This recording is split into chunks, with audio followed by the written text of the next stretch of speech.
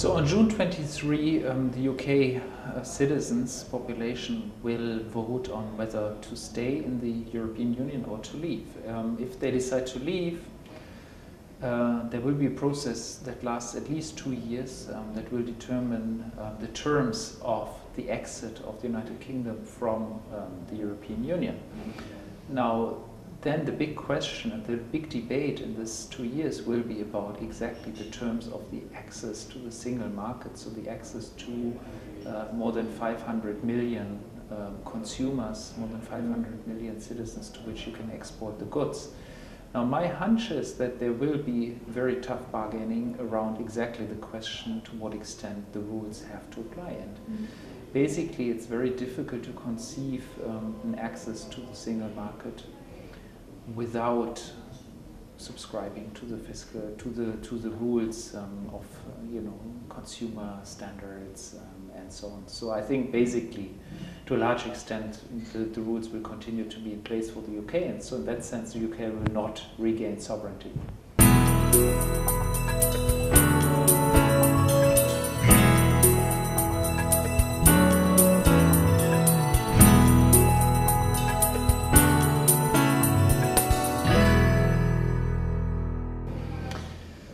Well, I think the first thing to remark on the refugee crisis is that countries that receive refugees can benefit from these refugees economically if those refugees get integrated into the labor market.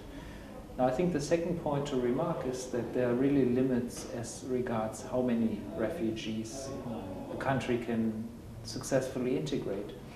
I think what we've seen last year in Germany is that the numbers were clearly too high. I mean, 1 million people was too much really for German society to be able to cope with in a smooth way. So I think there is clearly a case for immigration for European countries. European countries are aging, they will benefit from immigration, but it cannot be uncontrolled, unlimited immigration. So there needs to be the right number.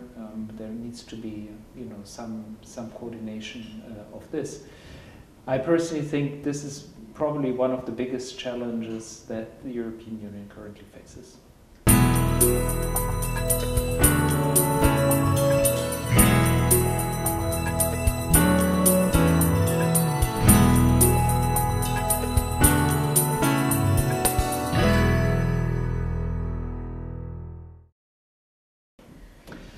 Well, I think in these times of disorientation and uncertainty about the future, think tanks should play the role of being a voice, a credible voice that informs public policy debate based on fact-based, clear analysis and debate. I think that's really the role we play and we should be playing.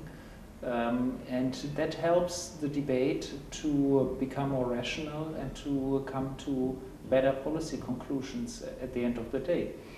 I think in emerging economies and in Morocco, think tanks should exactly play also that role, informing the public debate. Perhaps there is a bigger role even in the emerging markets to directly help public administrations in their analysis, because sometimes analysis capacities are more limited in public administrations. But overall, I would say contributing to the debate, making suggestions about alternative policy ideas, being fact-based, I think that's really the core role of think tanks in an independent way.